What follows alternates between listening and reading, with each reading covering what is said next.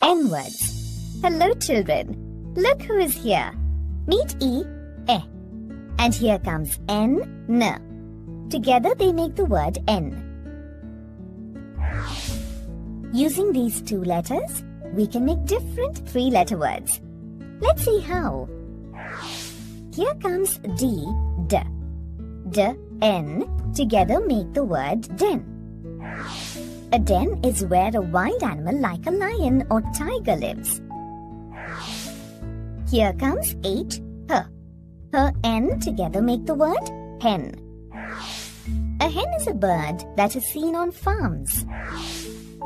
Here comes M, M. M, N together make the word men. The word men is used when we are talking about more than one man. There is one man or there are many men. Here comes P, P.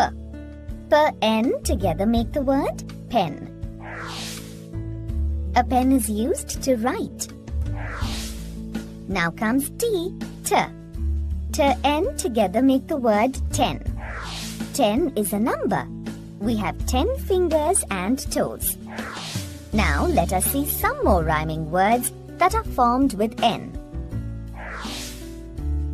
Jen, Ken, Yen, Zen.